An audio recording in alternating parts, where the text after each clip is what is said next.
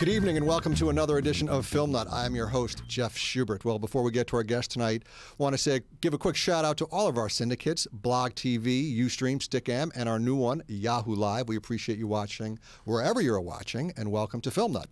Well, our guest tonight, well, before I get to him, I just want to say before he was the Govenator, he was the Terminator. And there's a good chance if Arnold Schwarzenegger was in a movie, my guest tonight was his makeup artist. He did 19 movies with Arnold Schwarzenegger, another 7 currently that are starring Dwayne "Rock" Johnson. His credits include all the Terminator movies, The Sixth Day, Gridiron, Be Cool, Doom, Game Plan, too many to mention. We're very excited to have him on. He is a third-generation makeup artist, and his name is Jeff Dawn. Thank you, Jeff. Thank you for coming in tonight. Glad to be here. So third generation, that means your father and your grandfather, or mother and grandmother, or what's the combination? My grandfather, Jack Dawn, started off in 1935 running the makeup department at MGM Studios, and he was there till 1950. And then my father got into it, my uncle got into it. Now I've been into it for 27 years. It's in the genes. Well, I think we have an instant message right off the bat that I want to get to, because seeing that as you've been in the business and your family has been for so long, we have an instant messenger who wants to know, how has the makeup industry changed over the years? It's changed a great deal. Of course, at my grandfather's day, you were lucky just not to kill the actor, because you would use products from the paint industry and from other areas that everybody's probably always heard the story of Buddy Epson, who was the original Tin Woodsman, and he had to go to the hospital due to ingesting dust from aluminum. That's what they were using to make him look like the aluminum man. Excuse me, let's put you in the hospital and it could kill you, but we'll get somebody else to replace you and we'll use something different on him. So modern day actors have nothing to complain about with their makeup artists because they're not killing them, right? We come close to killing them. We come close, but they're paid a lot, so we can come close to killing them. That's funny. So that question was asked by the Govenator, by the way, so we get that and we like that name. The Govenator. The Govenator. I like the Govenator. It's a good name. So now, what about the airbrush? How new or how old is that? Airbrush has been used for many years. Usually, in the past, it's been used for special effects. If you want veins, you want to create creatures, cover bodies with things. In the last few years, it's been used more and more for beauty makeup. And it's being used quite a bit right now for both special effects and beauty, but there's a concern because of the airborne products that you're putting into a small makeup trailer. So maybe the safety people will come along and say, sorry, you can't do that soon. Right. Now, are there people, like I think we were talking beforehand, you said you don't use it that much, you use it a little bit? I do. I use it a little bit. I use it for straight makeup. I use it quite a bit to cover up tattoos and bruises and to do special effects makeup. Nothing can beat an airbrush to cover up a large tattoo. Then if you're doing it with a brush or with your hand, it takes forever. It doesn't look good. Right. But it sounds like there's still a combination of manual and airbrush. Absolutely. Most of the work we do in the makeup industry is still done manually with brushes and sponges. Okay. We have another IM, Jeff, and all these are directed to this Jeff, not this one. You probably worked on at least 10 Schwarzenegger movies. I said 19 in the intro. Is that correct? That's correct. Which Arnold makeup effect were you most proud of to have pulled off, and why? The Arnold fans. The Arnold fans. Well, to the Arnold fans, and I'm very familiar with them, the Terminator movies were very interesting to do. I worked alongside Stan Winston, who is the makeup designer and the creator of the actual appliances and makeup effects. Now, you won the Oscar for the second one, right? That's correct. Stan Winston and myself won for Best Makeup in 1991 for Terminator 2. Okay. And all of the Terminator movies are challenging because you're using different materials each time. You're dealing with different needs. And, I've had to put beards on Arnold. I've put tattoos on him. I've covered him in mud in Predator, which he did not like whatsoever. And so it's all been challenging. And the scope of the films sometimes are very big, and I have large crews, and I'm having to deal with that aspect, too. Well, now, speaking of changes, right, over the course of time, from Terminator 1 to Terminator 3, what were some of the biggest differences in terms of, let's say, the size of your department, the tools that you use, and so forth? Good question. Well, in 1983, when we did Terminator 1, it was done for a little over $6 million. And at the time, it was a decent-sized, non-union, low-budget film. Well, nowadays, when we did Terminator 3, it was, I think, $170 or $180 million. So we had the technology, we had the money. An example of Terminator 1, we did what was called low tech back in those days. There's a scene when Arnold is sitting on the table and he has his arm that he's actuating. Well, instead of having a very expensive animatronic hand, it was a sleeve, it was a glove. and there was a puppeteer under the table that slid their hand through a hole in the table and into this glove that was sitting on the table. So as Arnold would do this, that puppeteer could move it. Very low tech, but incredibly realistic. So you did something for a few $1,000s that would cost nowadays hundreds of thousands of dollars. Right, wow. Now, speaking of effects and CGI and all that stuff that's come into play, how involved are you in previs, as my visual effects guest would call it, pre-visualization? And what's makeup and what's effects, and is that determined during previs and pre-production and all that? Yes, the meetings are set up ahead of time between all the different departments that can be affected by this. And there's so much green screen work being done now, so much being created in post-production.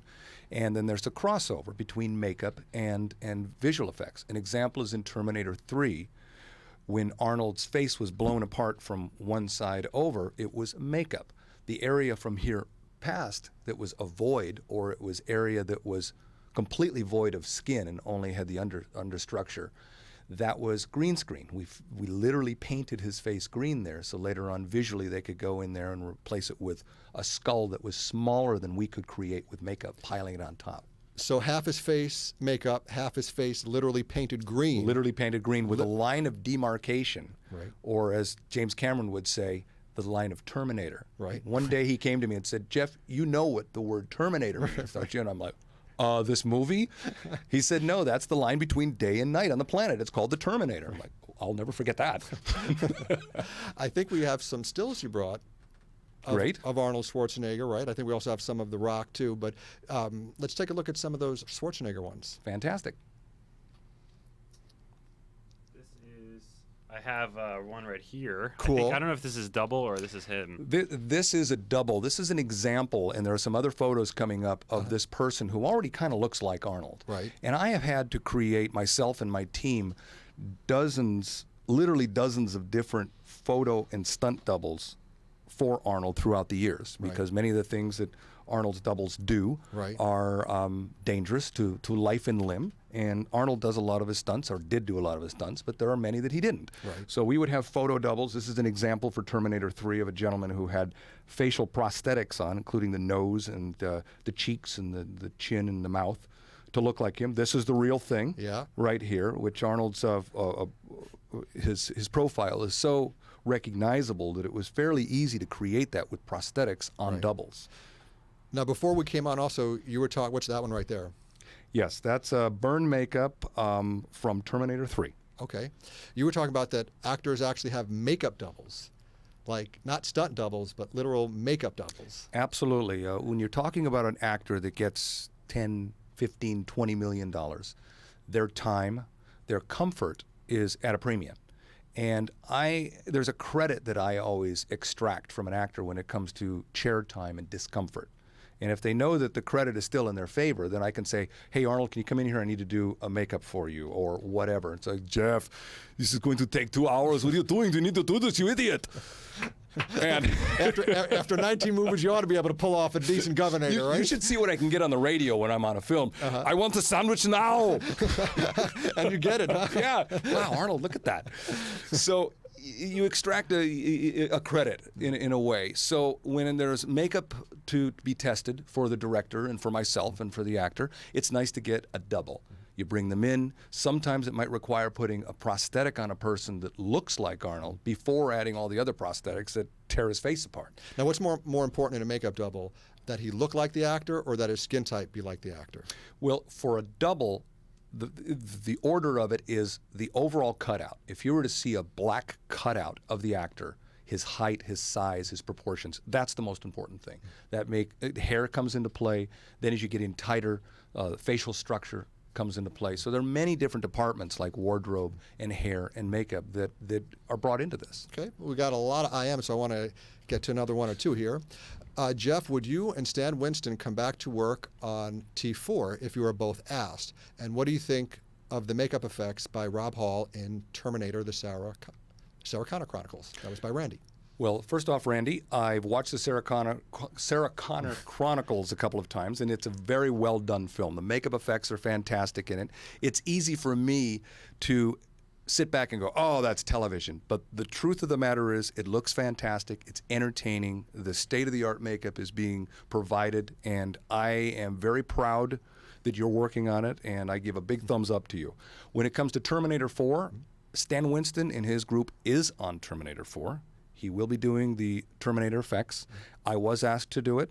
Luckily, the Stan Winston boys said, you got to get Jeff Dawn to do this. It was wonderful until I had to say no. Oh. Unfortunately, I've committed to a movie, a Bruce Willis movie called Surrogates, directed by Jonathan Mostow, that we're going to start in a few weeks. Yeah. And it's a wonderful futuristic film, and I committed to that, so I had to say no to Terminator 4. That was a tough one. Yeah, well, my heart bleeds for you. I have to turn down the Terminator thing because Bruce Willis has me booked, you know? Yeah. You know you're doing okay at that point. I guess so. Yeah, that's good. Congratulations. Thank you. Cricket Lee has a question for you. How did you get your training? Did you start out taking theatrical makeup in college, or did you learn by experience? I was raised, of course, in a makeup family. I was, from the time I was 5 years old, I smelled all of the different plasters and alginates and clays and all these different materials, and I'd go in there and I'd help my dad and I'd clean things up and such. So I was always around that, and my father actually hired me many times when I was a teenager to help out in the lab creating various makeup effects, but I never considered doing that. And he was saying, oh, my son's going to go off and be a pilot or whatever. I finally decided I want to be a makeup artist with or without his help, and he was very supportive, unconditionally supportive of me, and he trained me. So that's how I got my training. I was very fortunate. We get a lot of filmmakers in here, and there's a lot of differing opinions on film school or not film school to be a director. When it comes to makeup, can you learn it on the job by being an intern and learning from people like yourself? Do you recommend school, both? To someone new starting out who might be absolutely, whether it's makeup, and I also can speak for the filmmakers also, because my son is the 4th generation filmmaker in our family. Patrick, I hope you're watching. Patrick Dawn, yes, and he's going to Chapman University studying film there, and he is proficient in makeup, but he wants to get into directing and editing and all of that too. So I've heard all of the different film festival people talking about, do you go to school or don't you? And whether it's makeup or it's becoming a director, everyone says the same thing. One day on the set is more experience than you'll gain in quite a bit of time in a school. That said, every single one of them says, as I do, go to school. Whether it's to go to learn how to make film or learn how to become a makeup artist. Find a good makeup school. You may not use more than 5% of what they teach you after a few years, but it gets you started. It puts you on the first rung of the ladder. What I like is for some people it's very necessary, maybe for others it's not. It creates discipline. You know, you're doing it. Absolutely. You're doing what you want to do. If you're a filmmaker, cinematographer, whatever, you're working on film after film after film. Instead of talking about doing it, you're actually doing it. So that's what I like about it. Now, a minute ago, someone asked you, and you said you liked the makeup in the Sarah Connor Chronicles, right? The CC thing. When do you see bad makeup in a film? And I'm not going to ask you to name any specific project, but like, do you go to movies and you say, wow, who's doing the makeup in this? Absolutely. And I give people the benefit of the doubt, because I know myself it could be directorial decisions. A director can say, you know what, I know we filmed with that part on this side of the head or the cut on this side of the head for the last 4 weeks, but I really want it on the other side of the face. So many times the director will do that. There have been many examples in films where suddenly the makeup flips, and if we're filming a scene and they put it together and they realize the screen direction is different, instead of me talking to you like this, they want me talking to you like this, they can literally flip the negative over. They can take the film and flip it. Well, what does that do to the parts and the continuity? It completely changes it. So I give people the benefit of the doubt because I've been there myself, but there is always that screw-up factor, and believe me, we're taking down names. Well, we have a script supervisor coming in next week, so I'll have to ask her about that continuity, right? Absolutely, because the script supervisor is ultimately responsible for that, but there's so many things the script supervisor has to keep an eye on that. Right, and the director, as you know. So let's get to another one. Shiitake has a question. I want to ask if Jeff has ever used his makeup abilities to prank someone. Yes, as a makeup artist, it's very tempting to do this, but you have to be careful because the boy that cried wolf. Right. I've done that many, many times. I was working on an aircraft carrier on a movie called Flight of the Intruder, and these GIs and Navy personnel would come in and they'd want to get made up just to play around. And they would walk around the ship, and people would be, son, come with me, come with me. You know, so you got to be careful. I mean, we're talking about the U.S. military here, you know, but there's been many times that I've been able to do that, and it's childishly fun. Right. Tom Horn-Born would like to ask, what adapts to what? The makeup to the lighting or the lighting to the makeup? Excellent question. And I want to add to that, if it's okay, Tom Horn-Born, because it matches with something I was going to ask you. In addition to lighting, all different cameras, from film to digital, how much do you have to factor that in when you're doing your job? Absolutely. This is a long answer, so I'll try to keep it as short as possible. When it comes to the lighting, we're constantly adapting to lighting and vice versa.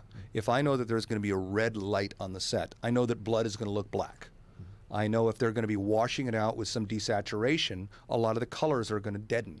So we have to experiment in pre-production with the different types of light, whether we do it with still photos or preferably we do it with the 35mm or digital, to try to second guess it. A movie like Sweeney Todd, the makeups on them to the eye would have looked very garish, very theatrical.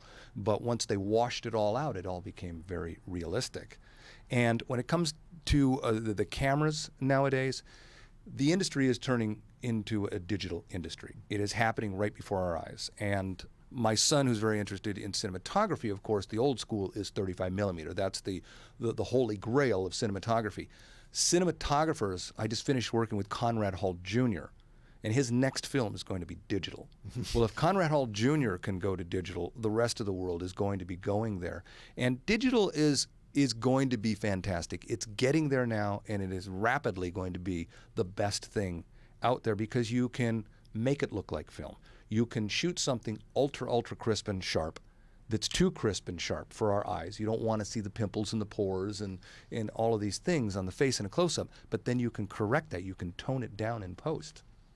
Absolutely. Yes. So I want to talk about the director for a second, your relationship with him or her on a set.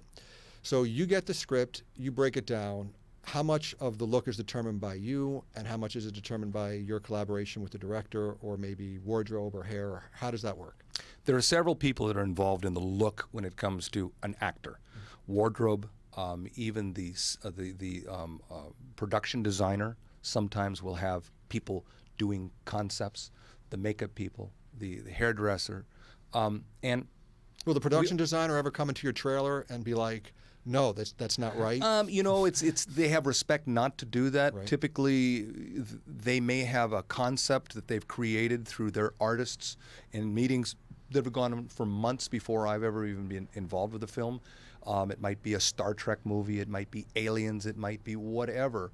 And there's a concept, and usually I, as a makeup artist and the hairdresser, are very aware of that long in advance so that we're going down the right road. But it's many meetings with the director. The director ultimately has the final say on everything. And you know, someone like James Cameron may come walking over after you've done all the blood and just go, there, let's roll. You know, and it's like whether it needed it or not, right, he has the right to do that. Very good. Poolman has a question. He would like to know, what was the impact of makeup artists during the writer strike? We never hear the details on this sort of thing. The television industry was hit in a big way. And I remember calling my union, the Makeup Artist and Hairstylist Union, who represent literally 1,500 makeup and hair people in Southern California, and they told me that they were down by about 30 or 40% unemployment. So that to me represents the television industry. Right. So it did hit everybody pretty hard for 3.5 months. Yeah, no, definitely. We like to be the indie film show that cares. Mm-hmm. So for independent filmmakers who maybe don't have a big budget, like really like a next to nothing budget, what are some makeup basics that they can do just to, you know, help with things like shine and that sort of thing that won't cost them a lot of money that they might not think of? Absolutely. Well, of course, get a makeup artist. If you have a low budget film, you can search in areas of people that are looking to learn. Mm-hmm. You know, people that are just getting out of school that do have the capability of throwing together inexpensive blood gags and doing things low tech and taking care of your sweaty, shiny actors and doing this for a dime. I mean, it's for the experience. I did this for free for several years when I first got in the business. Although I was third generation, I thought, oh, I'm going to be making the big bucks soon. I spent 5 years looking for work and trying to get in the union. And I did many things that were for free for the American Film Institute and the various colleges and UCLA. And, you know, whether you're in another city or in another country, you can go to the local colleges, you can go to the local theaters, and you can volunteer and gain that experience there. And then help somebody someday, you know, get the makeup on the screen for a dime. And what is your union? It's 706 local 706 makeup artists and hairstylists. Okay, so hairstylists and makeup have the same union for TV and film. Yep. And how hard is it to join? It's quite difficult. There are several different ways to do it. A star request, of course, is one, but that's difficult in itself. You have to prove that you've worked with a star on multiple projects, that it's not just you know, the hairdresser that is down at the local salon, that there's a long history there and that they will benefit and fight for you if they don't get you. Non-union shows oftentimes, majority of time these days, get unionized. People start off as a non-union film, and then the union comes in and says, who wants to be union? Who wants to make the money and such? And these shows are aware that that will probably happen, so they oftentimes have a little extra slush fund so that when it does go union, it doesn't break the bank. Okay. Let's talk about the different types of conditions that you work under. What effect does working in water? I think you have a Deep Blue Sea, right? That's one of your credits. Deep Blue Sea, and you know, with all these action films, you're always in the ocean or in a river or in the, you know, in the rain someplace. So you are water dealing with and water. Or perspiration. Right? Yes. How does that affect you? And let's say extreme heat if you're working in the desert or something. Sure. Well, extreme heat and perspiration go hand in hand. There you go. Yeah. And perspiration is the killer of makeup artists and hairdressers, both alike. There are products that you can put underneath appliances and special effects that reduce or retard somebody's sweating. Products called like a sweat stop that will keep them from sweating in that area. Is that the literal name of a product Sweat that viewers? Stop. Sweat Stop? Yes, Okay. Sweat Stop. And these things retard. It doesn't completely stop, Right. but it retards it. And so you don't want to close off all the pores completely. Exactly. Right? Yeah. Well, why is that person on the floor? Right, you know, exactly. in the fetal position. Yeah, exactly. I don't know. I'm going to lunch. Yeah, exactly. Wasn't your grandfather the one who sent Buddy Epson to the hospital? right. I don't know. I don't know. So heat is a killer for us. Of course, if it's a movie where you're in the jungle and they're supposed to be sweaty and all that, that's great. But if they have prosthetics on, and those prosthetics, some prosthetics that look the best are the most fragile. They're made out of gelatin material and such that break down with heat. So you have to be very careful. I don't like shows that deal with heat. When it comes to water, there are many products that are waterproof. You can make bloods that are plastic. There are makeups that are very durable that last for hours and hours and hours. So these are things that you have to have in your toolkit if you're working on that kind of project? Absolutely. You read the script and you realize you're dealing with extreme conditions of cold or water or abrasion, whatever. I mean, somebody called me recently and said, Jeff, I have this movie that I'm going to be doing, and it's a love scene between, a very aggressive love scene between these two characters, and the one character is covered in tattoos, and the director wants all those tattoos covered. So there are ways to cover tattoos that are very proficient and very, very, you know, perfect, so to speak, but they have a limit when it comes to their abuse. Oh, okay. So what? It can be hazardous to the person, or no? When it comes to their abuse in the way of abrasion, right. If two people are making hot, steamy, passionate love, right. and there are tattoos covered up, sooner or later that hot, steamy, passionate love is going to take those tattoos off. Right. Okay. Let's see. Tights has a question. Who did he have more fun to put makeup on, The Rock or Arnold? You know what? Both those guys are big kids. Mm-hmm. They're both very self-deprecating when it comes to themselves. They are humble. All right, and that says a lot for these big star actors. Well-accomplished athletes as well. Very much so. They're both very confident and they're very comfortable in their own skin. So they both could be big kids. They both can be very professional. You know, if I needed to have Rock sit in a chair for 3 hours or Arnold sit in a chair for 5 hours. I remember when we did Terminator 3, I said, Arnold, are you prepared? I have a breakdown here that shows you in the makeup chair 6 hours a day. That's 5 hours in the morning. That's a half hour of touch-ups and a half hour of removal at the end of the day. He said, Jeff, I'm getting paid a fortune. I don't give a shit. And that was great for me as a makeup artist to hear that. And he knows that I'm going to be as efficient and as prepared as possible. Now, did he ever take a break and say, I'll be back? I'm sorry. Good question. Yes, he did actually, and we would all laugh. You know, Right. it's like no. Now, on Terminator 1, were you ever saying to yourself, "No, this guy, he's going to be a governor someday"? I got my feeling about that. I certainly wasn't saying that at the time, and it's funny because a few years ago we started jokingly calling him governor. Okay, this was when he was the President's Counsel on Physical Fitness under the original George Bush. And he was very much into politics. He loved politics at the time, and he was very smart about it. He was surrounded by the Kennedy clan, but when it comes to politicians, it doesn't matter if you're Democrat or Republican, they all love to just talk politics. And Arnold was very much a liberal Republican, so he got along great with them. And we would joke around, "Hey, governor, where's the governor?" Well, little did we know. That's fun. Let's get to another I am here if we can. Let's see. No Itching Love. What project have you seen that you watched and thought that could have been done better? That's hard. Can you, if you're not comfortable? That's hard. You know what? There are. For the best answer to that is every film I've ever done. Right, there you go. Okay. Ooh, I should be a politician. That's right. There's a truth to that. Every director, every craftsperson, every above and below the line person says that about the makeup. I have to do a makeup many times over many days before I go, I don't think I can improve that. But at the end of a film, I could have improved everything a little bit. And I think every director and everybody says the same thing. Okay, fair enough. Another question from the Govenator. Govenator, we'll ask any question you send in now because we like your name. The Govenator. She would like to know that, or he, Govenator, it's got to be she, right? Anyway, assuming that they don't change the law and Arnold can't run for president, what movie would you like to make with him after he's done being governor? And I added the part about changing the law and president thing. She didn't say that. Okay. There are several movies out there that the Arnold fans, from the Arnold fans website, which is a fantastic website that I've been part of for quite a while, come up over and over. There was Doc Savage was one that he was going to do. There was going to be Westworld, a remake of Westworld that Arnold was very excited about. Of course, Crusade was a movie that we were prepping for years, and finally Coralco Pictures filed Chapter 11, and it went away.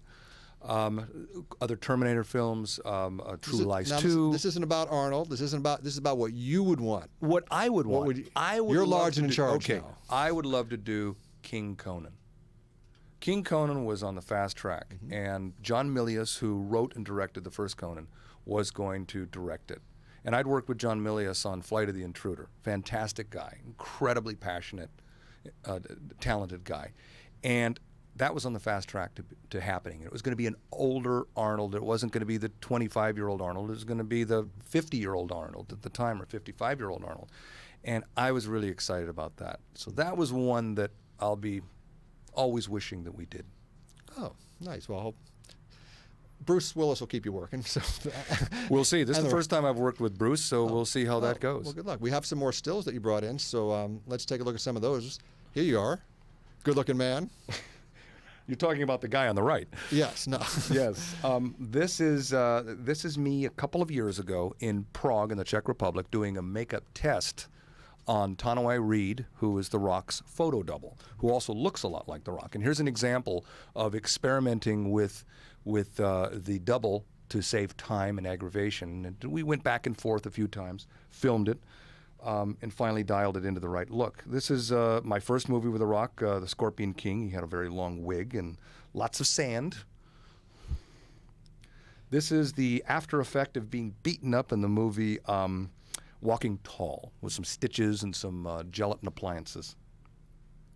This is what he looked like the night before after being beaten up and rolling around in the mud. Now, how do you actually get the eye? Do you put a dye in the eye, or is that a contact thing? That's a contact. As makeup artists, we also deal with teeth. We deal with lenses. We don't put the lenses in. We bring in a technician that is specialized in that, because you're dealing with being able to shut down the film if somebody gets a scratch or an infection. So you bring an expert in and have them do it. Now, you mentioned before with the makeup artist, maybe the actor requesting them. Having worked on so many Arnold films and so many Rock films now, is it because they requested you, or someone else who does all their movies in production continues to use you? Well, it reached a point with Arnold, because I'd worked with him for 19 films over 19 years, that they wouldn't even go to Arnold's contract. They would just say, okay, call Jeff Don. So that was certainly the effect there. Most of the time was with makeup artists and hairdressers that work with the star, they are in their contract. So when the big contract arrives, it says, you know, I want blue M&Ms in my trailer only, there's a provision there for makeup and hair. And sometimes it'll say makeup artist of choice. It won't even have a name. But, you know, when you're dealing with a $20 million actor, they just say, no problem. And luckily, with my credits, I could go in and not be forced upon anybody. Right. It's not like, Yes. yeah, they're not slumped, right? Right. Yes. So, like, for instance, Batman and Robin in particular, that's one movie where you just did his makeup, is that correct? Yes, on Batman and Robin, Arnold was hired to play Mr. Freeze. Joel Schumacher, the director of that Batman and the one previous to that, had always used V. Neil, who is a 3-time Academy Award-winning makeup artist. And V and I have known each other for many years and get along very well. Well, Arnold wanted me to do his makeup. So I was brought in and I designed it and did all the tests. Another example of endless tests on doubles until we finally came up with the final look. And at the end of the day, the Mr. Freeze makeup included 11 people. There was lens technicians, there was first unit, there was second unit, there were people doing doubles. They were all people under my group, so the star makeup artist that I was on that film ended up running a department of 11 people on 2 units. Wow. That's great. For the love, what does that say? For the love fan? The love fan, Your guess CJ? as good as mine. Okay, wants to know, let's see, do you have a favorite female artist that you would like to paint up? Angelina Jolie? Please say Angelina Jolie. Yeah, me too. Please say Angelina Jolie. I just watched Beowulf the other night, and I'd never been so turned on by a cartoon. Here's Angelina Jolie walking out naked with this gold stuff dripping off of her. I'm like, okay, calm down, Jeff. Angelina Jolie is certainly gorgeous. It would be wonderful to do her makeup. I love Diane Lane. I find you know the women that are getting older that look fantastic. Yes, it's great. You look at a Jessica Alba or somebody like this and go, "Whoa, that looks hot." To me, and I know from talking with a lot of guys in the trailer, I'm not the only kook out there that loves women 40 and older that look really great for their age. So, you know, find me a good-looking woman that's 40 and over and put her in my chair. So do you look for, do facial features attract you then? Not necessarily aesthetic beauty as the average person may define it, but just, are you looking at facial features, skin texture? Is that what turns Absolutely, you on? Absolutely. What turns me on? What do I drool over at night? Eyebrows. Many times an actress will walk in the trailer and she will have no makeup on. And you look at them and sometimes you go, whoa, there's one that makes a big difference when you put makeup on. And you know that you have to build them from scratch, that they'll become a gorgeous beauty once you spend 2 hours in the makeup and hair trailer. Other ones walk in and you think, you know what, I could throw mud on that face and she would look fantastic. So, you know, some of them are more challenging and you want to tackle that. Other ones you want to just rub a dry sponge on their face and then take all the credit for making them look gorgeous. There you go. Well, our lovely segment producer, Jennifer May, has a question for you. Jennifer? Yes. Hi, I do. Thanks for being here. I wanted to know what your biggest challenge is as a makeup artist, and also what has been your biggest challenge working with an actor? Working with an actor or actors in particular. With an actor, you know what, luckily when you work with actors and actresses, they treat you generally very well because sometimes actors and actresses don't have a lot of allies on a film. They're not comfortable talking with everybody. They you know, they're private, they're personal. And suddenly here's somebody in their space, touching them, talking to them, everything from there. They know your smell. And so they're going to treat you pretty well generally. So are you in like the hairdresser, like the bartenders of the set? They tell you their problems, you they know, tell you what's going on? Very much so, very much so. And it's, you know, that is true. We learn a lot about the actors and actresses that work with us, but there is a professional. You can say, well, if you talk, then you're not going to work anymore. I don't look at it that way. Okay, I could go to the Enquirer and make more money probably than I will the rest of my life and my career. It's just not my nature to do that. So when you have a reputation of taking in all the information and not letting it out, people trust you. If you don't tell anybody, people know that, whether it's your friends or your family or the people you're working with. Now, you gave kudos a few minutes ago to Arnold Schwarzenegger when you were talking about, Arnold, you're going to have to sit in the chair for 6 hours. And he says, I make a lot of money. You can, right? Yes. So do you have actors who give you attitude when you tell them how long they're going to have to sit in the chair. And is that ever a problem? It I can won't ask be you a to name problem, specifics, absolutely, but it can be a problem. And you know, actors are not always the most patient people. And hopefully, if a person signs up for a film that's extensive makeup, if a Jim Carrey signs up for a Grinch, he's not going to expect to get in and out of the makeup chair in 10 minutes. Okay, he knows the brutality of that. So, and then I will sit down with an actor or an actress and say, all right, you know what, when we go to this look next week, I'm going to need you in the chair for 2 hours. And usually it's not a surprise. And, you know, they're usually pretty good about it. If it's 2 hours and 10 minutes, they're like, excuse me. So it's a bit of a battle back and forth. Some actors just do not want to sit in the chair. And certain ones will sit in the chair for 2 hours for hair and want to sit in the chair for 10 minutes for makeup and vice versa. Okay. Well, ladies and gentlemen, he is not only the founder of TheStream.tv, he is also executive producer of Film Nut. Brian Grimeau, you got something to add? Yeah, I get to ask one question. So, of course, we try to cater to indie filmmakers. When you're obviously you see a low-budget film every once in a while. Is there something that when you're watching a low-budget indie film and you just think to yourself, man, if they only did this simple, cheap little thing, or maybe there's a recommendation you have for someone that, hey guys, before you go, if you know, even if you don't have a makeup artist, here's something simple, or here's a couple of things that you can do that would actually make the shot look that much better. I do think that from time to time when I watch films. As a makeup department head, I'm always critiquing how other people do it. Do they do it successfully? Do they do it believably? And you know what? There is really no trick that I can just give right now on use more blood or less blood, or more powder or less powder, or don't use such red lipstick. The truth of it is that the reality of what we're creating many times, whether it be violence or skin conditions or whatever, the reality of it is unbelievable. We all look at these books on forensic pathology and dermatology and such, and the stuff that you see in there would not be believable or palatable on camera. So we have to take the believability factor and pull it back down so it's what people think it should look like. Right. And hopefully, in some instances, filmmaking has gotten inexpensive enough. I mean, I know some people are really working with nothing, that you can test shoot. You know, I mean, what have you been talking about, you know, for a lot of the interview? You know, you're doing tests and you're working with different, you know, doubles and so forth to test the look. So even on your moderate, low budget scale, you can, there's times to test some things out, right? Absolutely. You want to test it when it's at least expensive. I mean, you've been doing it for years, you're third generation, and you don't do it for like the first time on camera go. Right? Absolutely not. You still do tests, absolutely. right? And then a lot of times I'll do tests that nobody sees but myself. Right. Because I have questions in what I want to do. I don't want to present this to the director. I don't want to present it to the actor. So I'll do tests maybe on my arm. I might be sitting there doing a prosthetic where I'm stitching up something on my leg, and then I'll take pictures of it and go, okay.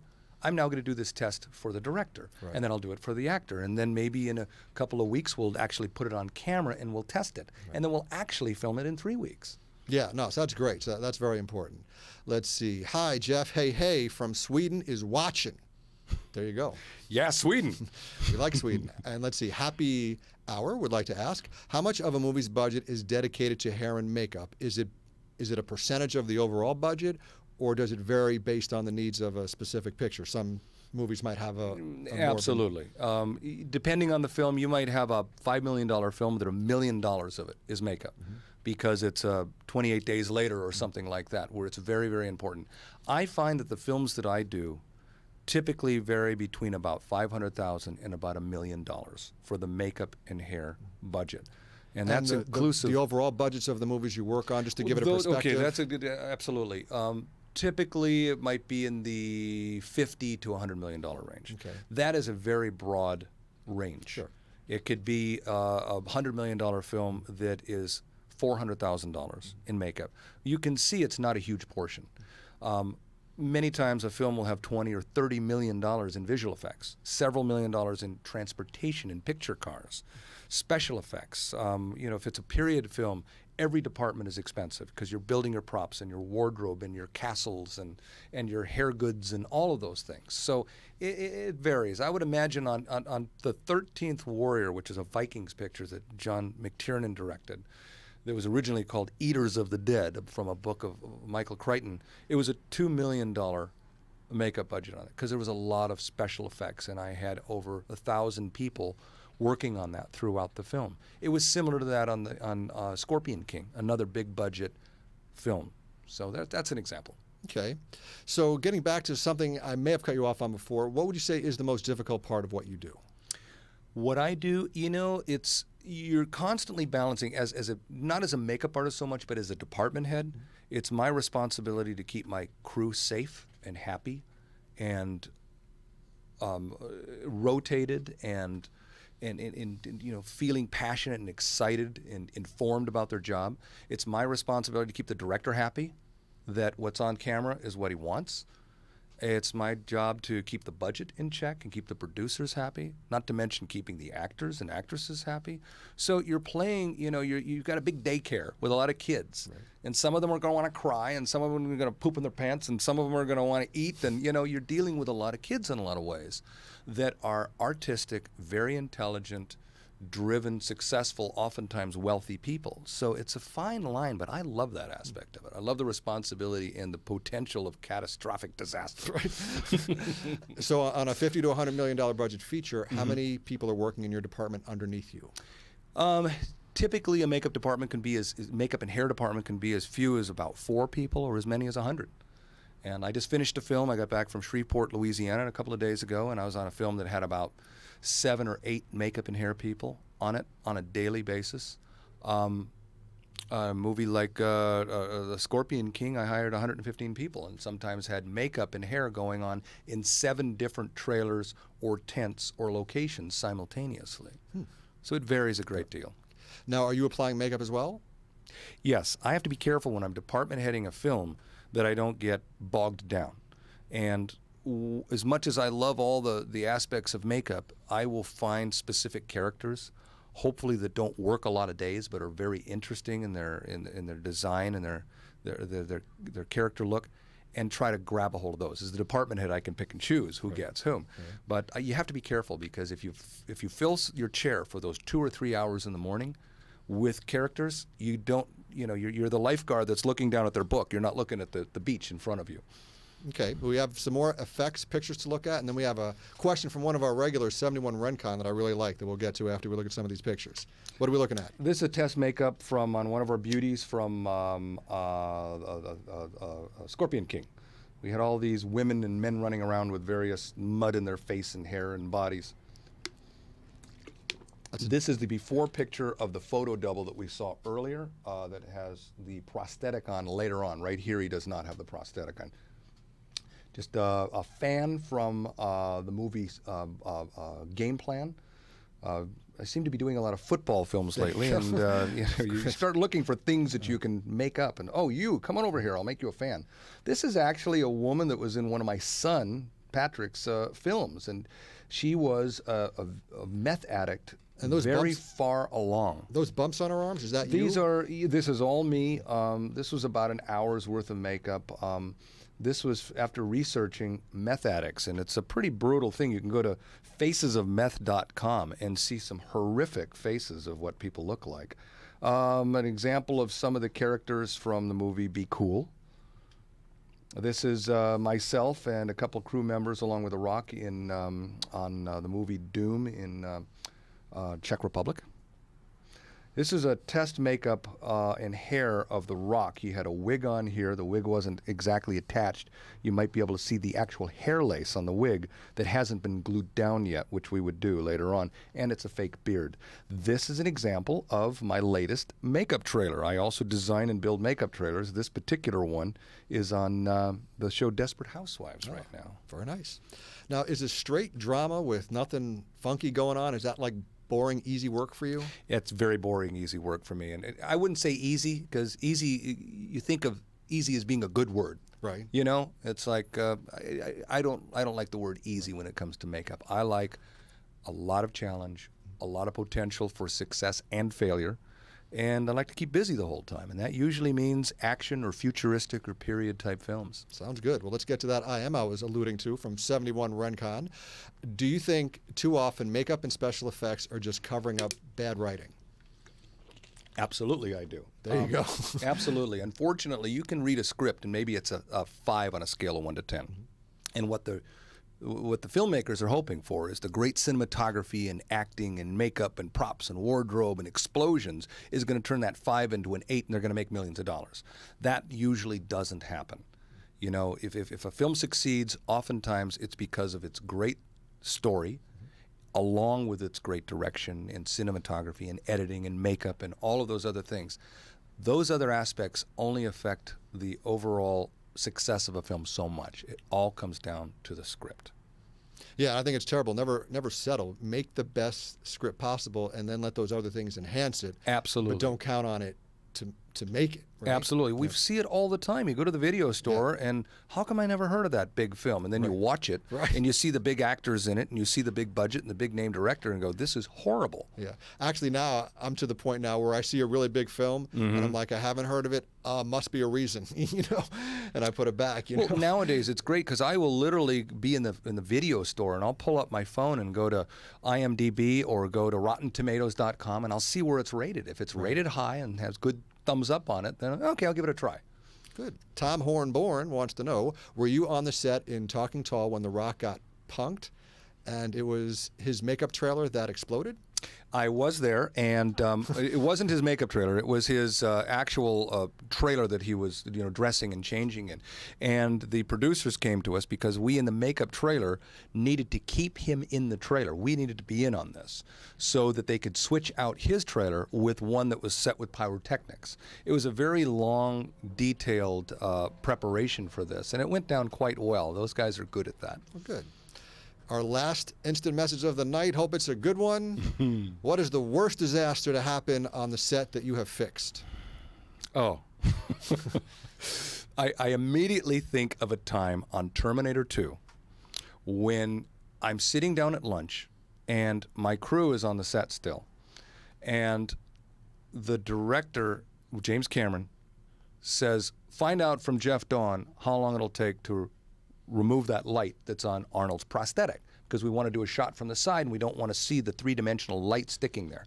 We'll replace it in rotoscope, which is a technique to do things like that later on in post. This is what I hear. I go, you know what, I can take it off in just a few minutes. The problem is I didn't get up and go to Jim and say, Jim, what do you need? You realize when we take it off, it stays off for the day. So in the communication back and forth between ADs and the walkie-talkies and such, I assumed. Assumption is the mother of all foul-ups. That's something that Jim will tell everybody. And I assumed that I knew what he was talking about. So we came back from lunch. I took off the light. We filmed the shot. All right, Dawn, put the light back on.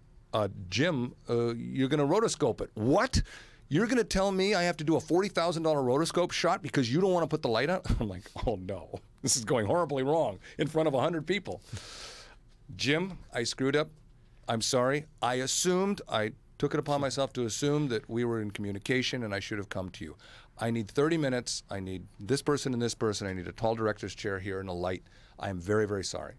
So when you prostrate yourself like that in front of a director, they can only kill you so much. Right. And, of course, the production sat there, at thousands of dollars a minute waiting for me. And little things like that have happened throughout my career. But that was a pretty brutal one because you can't hide that screw-up.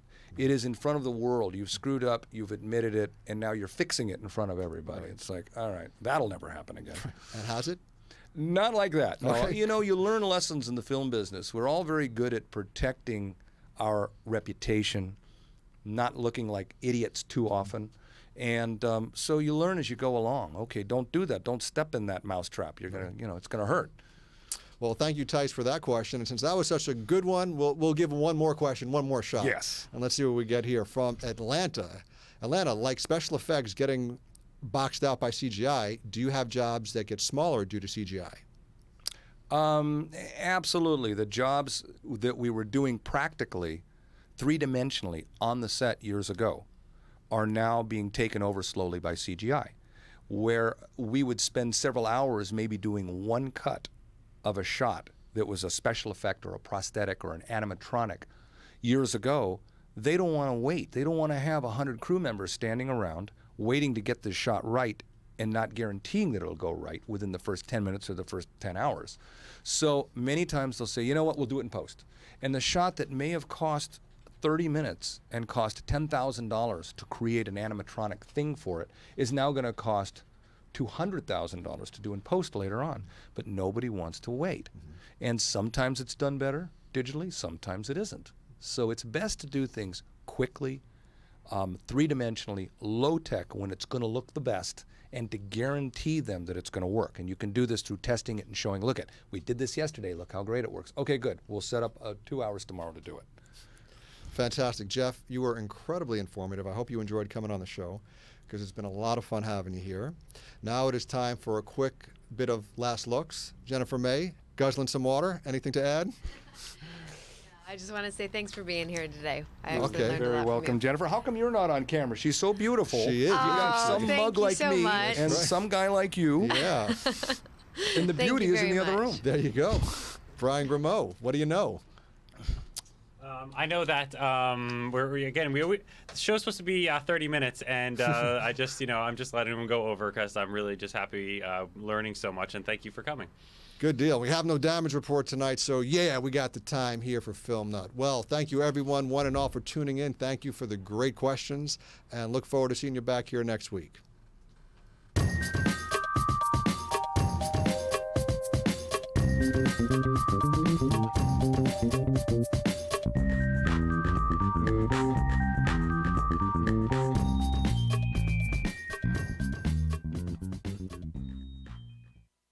Huh?